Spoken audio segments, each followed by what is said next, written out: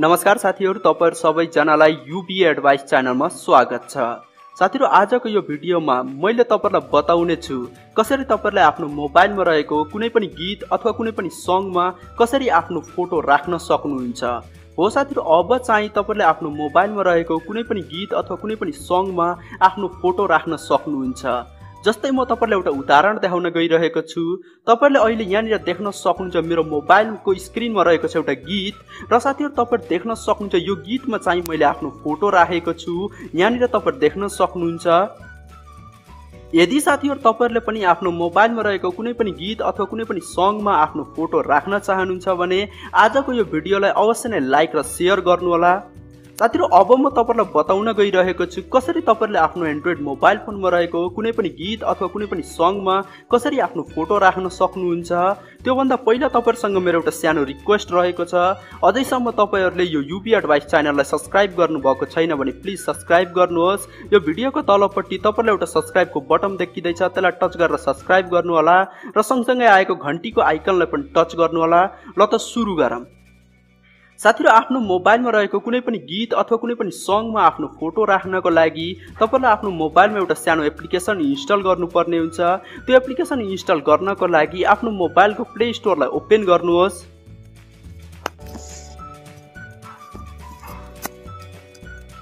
साथीहरु, play स्टोरलाई open गरिसकेपछि तपाईहरुले यहाँनिर माथिपट्टि सर्च बारमा टाइप गर्नुपर्ने हुन्छ AUDIO audio MP3 Cutter CUTTER Cutter MIX mix audio MP3 Cutter mix type गरेर सर्च गर्नुहोस्।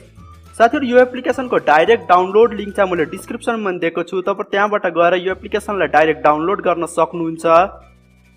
साथीहरु, audio MP3 Cutter mix type गरेर सर्च गरिसकेपछि तपाईहरुको मोबाइलमा चाहिँ एउटा यस्तो इन्टरफेस ओपन भएर आउँछ र यहाँनिर तपाईहरुले देख्न सक्नुहुन्छ यो एप्लिकेसनको नाम रहेको छ audio MP3 Cutter mix converter and ringtone maker भनेर रहेको छ। साथीहरु, यो एप्लिकेसनलाई चाहिँ तपाईहरुले आफ्नो मोबाइलमा इन्स्टल गर्नुपर्ने हुन्छ। तपाईहरुले यहाँनिर देख्न सक्नुहुन्छ मेरोमा ओपन देखाएको छ, तपाईहरुकोमा इन्स्टल देखाउँछ। यो एप्लिकेसनलाई इन्स्टल गर्नु होला। र साथीहरु, तपाईहरुले यहाँनिर देख्न सक्नुहुन्छ यो एप्लिकेसनलाई चाहिँ 10 मिलियन भन्दा बढी व्यक्तिहरुले अहिलेसम्म डाउनलोड गरिसकेका छन्। र साथीहरु, तपाईहरुले देख्न सक्नुहुन्छ यसको रेटिङ रहेको छ 4.5 को रेटिङ, जुन चाहिँ धेरै नै राम्रो रेटिङ मानिन्छ। र साथीहरु, तपाईहरुले यहाँनिर रिड मोरमा ट्याप गरेर यो एप्लिकेसनको विस्तृत रूपमा जानकारी प्राप्त गर्न सक्नुहुन्छ।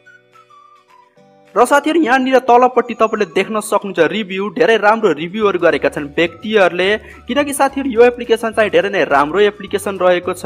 तपाईले यो एप्लिकेसनको मद्दतबाट आफ्नो मोबाइलमा रहेको कुनै पनि सङमा अथवा कुनै पनि गीतमा आफ्नो फोटो राख्न सक्नुहुन्छ एकदमै सजिलोसँग। यदि तपाईहरुले पनि आफ्नो मोबाइलमा रहेको कुनै पनि गीतमा आफ्नो फोटो राख्न छ भने यो एप्लिकेसनलाई एकचोटी आफ्नो मोबाइलमा इन्स्टल गर्नु होला। र साथीहरु, अब यो एप्लिकेसनलाई इन्स्टल गरिसकेपछि ओपन गर्नुहोस्। साथीहरु, ओपन गरेपछि तपाईहरुको मोबाइलमा चाहिँ फेरि एउटा यस्तो इन्टरफेस ओपन भएर आउनेछ र यहाँनिर तपाईले देख्न सक्नुहुन्छ ट्याग एडिटर भनेर लेखेको छ। तपाईले यहाँनिर ट्याग एडिटरमा एकचोटि टच गर्नुहोस्। साथीहरु, ट्याग एडिटरमा टच गरिसकेपछि तपाईहरुको मोबाइलमा रहेका जति पनि गीतहरु छन् ती सबै गीतहरु यहाँनिर देखाइनेछ। तपाईले यहाँनिर देख्न सक्नुहुन्छ मेरो मोबाइलमा रहेका जति पनि गीतहरु छन् ती सबै गीतहरु यहाँनिर देखाइएका छन्। र साथीहरु, यहाँनिर तपाईले कुनै पनि एउटा गानालाई अथवा कुनै पनि एउटा सङलाई सिलेक्ट गर्नुपर्ने हुन्छ जुन सङमा तपाईले आफ्नो फोटो राख्न चाहनुहुन्छ। जस्तै म उदाहरणको लागि एउटा सङ लिन गइरहेको छु। तपाईले यहाँनिर देख्न सक्नुहुन्छ यो एउटा सङ रहेको छ स्प्रिङ इन माई स्टेप। साथीहरु, मैले यो सङले एकचोटि टच गरे, तपाईले त्यही सङमा टच गर्नु होला जुन सङमा तपाईले आफ्नो फोटो राख्न चाहनुहुन्छ। र साथीहरु, त्यसपछि तपाईले देख्न सक्नुहुन्छ त्यो सङलाई सिलेक्ट गरिसकेपछि तपाईहरुको मोबाइलमा चाहिँ फेरि एउटा यस्तो इन्टरफेस ओपन भएर आउनेछ र यहाँनिर सबैभन्दा माथिपट्टि तपाईले देख्न सक्नुहुन्छ टाइटल। साथीहरु, तपाईले यहाँनिर यो टाइटललाई चेन्ज गर्न सक्नुहुन्छ। तपाईले जुन टाइटल राम्रो लाग्छ तपाईले त्यो टाइटल राख्न सक्नुहुन्छ। तपाईले आफ्नो नाम पनि राख्न सक्नुहुन्छ। जस्तै म आफ्नो च्यानलको नाम राखे। तपाईलाई यदि यो सङको टाइटल चेन्ज गर्न छ भने तपाईले यहाँनिरबाट त्यो सङको टाइटल पनि चेन्ज गर्न सक्नुहुन्छ। र साथीहरु, त्यसको तलपट्टि रहेको छ आर्टिस्ट। तपाईले यहाँनिर आर्टिस्टमा पनि आफ्नो अथवा अरु कुनै व्यक्तिको नाम राख्न सक्नुहुन्छ। र साथीहरु, त्यसपछि तपाईले यहाँनिर तलपट्टि देख्न सक्नुहुन्छ एल्बम आर्ट र एल्बम आर्टको साइडमा तपाईले यहाँनिर तलपट्टि देख्न सक्नुहुन्छ एउटा डिलिटको आइकन रहेको छ। तपाईले यो डिलिटको आइकनमा एकचोटि टच गर्नुहोस्। साथीहरु डिलिटको आइकनमा टच गरिसकेपछि तपाईले यहाँनिर देख्न सक्नुहुन्छ यो एल्बम आर्टमा रहेको पिक्चर चाहिँ डिलिट भइसकेको छ। अब चाहिँ तपाईले यहाँनिर आफ्नो पिक्चरलाई सेट गर्न सक्नुहुन्छ। आफ्नो पिक्चरलाई सेट गर्नको लागि तपाईले यहाँ माथिपट्टि एउटा ग्यालेरीको आइकन देख्दै हुनुहुन्छ। तपाईले यो ग्यालेरीको आइकनमा एकचोटि टच गर्नुहोस्। साथीहरु ग्यालेरीको आइकनमा टच गरिसकेपछि तपाईहरुको मोबाइलको ग्यालेरी ओपन हुनेछ।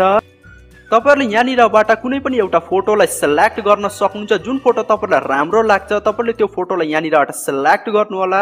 जस्तै म यो फोटोलाई एकचोटि टच गरेर सिलेक्ट गरे।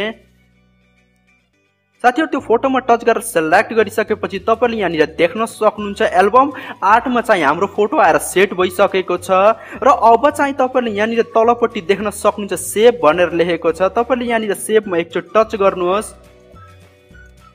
साथीहरु सेभमा टच गरिसकेपछि तपाईहरुले देख्न सक्नुहुन्छ तपाईहरुको मोबाइलमा रहेको जुन गीत थियो त्यो गीतमा चाहिँ तपाईहरुले आफ्नो फोटो सेट गरिसक्नु भएको छ। जस्तै म तपाईहरुलाई यहाँनिर उदाहरण देखाउन गइरहेको छु। यो प्लेको बटनमा एकचोटि टच गरेर तपाईले यहाँनिर प्लेको बटनमा टच गर्नु होला।